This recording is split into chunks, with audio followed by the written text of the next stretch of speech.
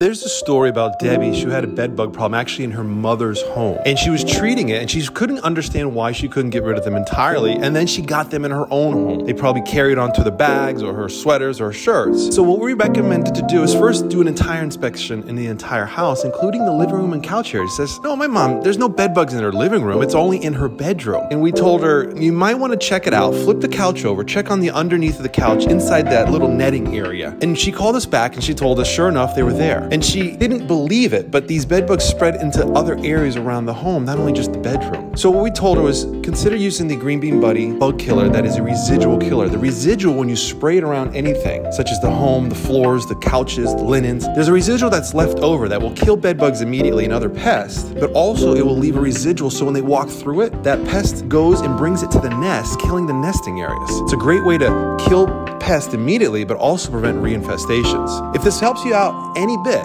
give us a like, subscribe.